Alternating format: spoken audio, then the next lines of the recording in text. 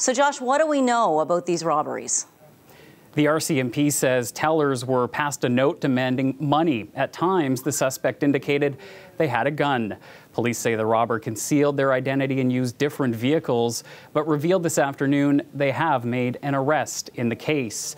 The first attempted robbery occurred November 10th in Steinbach. The suspect left with no money, but between November 14th and January 3rd, investigators say banks in Lowe Farm, Glenboro, and Miami were robbed, and thousands of dollars was stolen. Investigators used video surveillance to identify a suspect. RCMP searched 2 homes, one in the arm of Hanover and another in the city of Morden, and arrested a 30-year-old Morden man January 9th on 5 counts of robbery. Officers recovered some, but not all of the cash.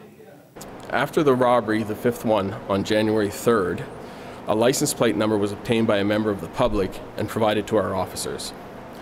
While the vehicle did not belong to the suspect, it helped investigators to narrow down and eventually identify a person of interest. Officers say the investigation into the robberies is ongoing to see if anyone else was involved.